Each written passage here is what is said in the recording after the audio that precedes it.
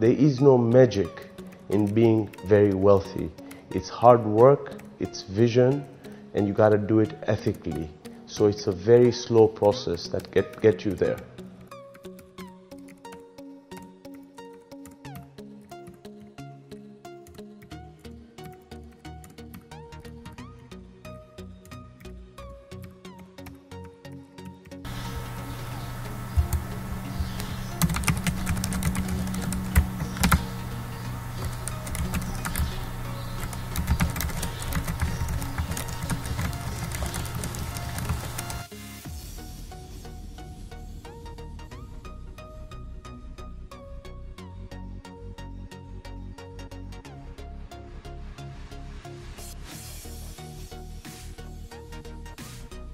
But I realized that there was so much more opportunity back home, so I decided to come to Tanzania and start and join the business, the family business, where at that time my father was the one and only person that was running that business.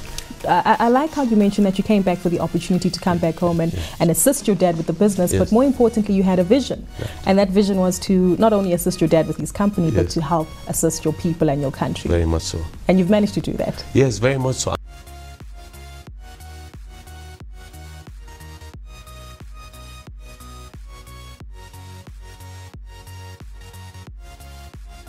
One thing I'm very proud of is not the billions. One thing I'm proud of that METL Group employs 24,000 people. This is 4% of formal employment in Tanzania.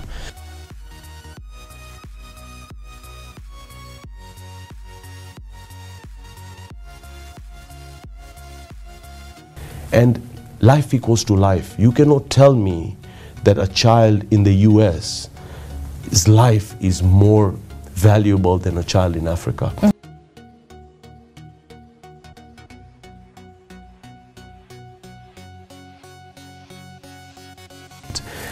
We have done big things. We had 2 secondary schools. We've gone to 22 schools. I give scholarships to half of the kids in my constituency. They go to school for free.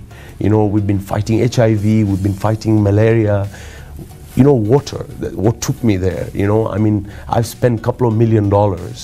Accessibility of water was 23%, today it's 83%. And God,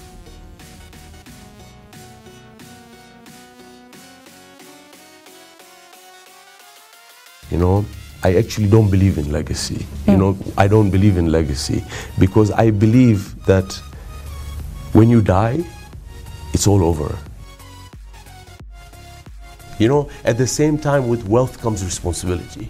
And that responsibility is to semi-distribute that wealth to people.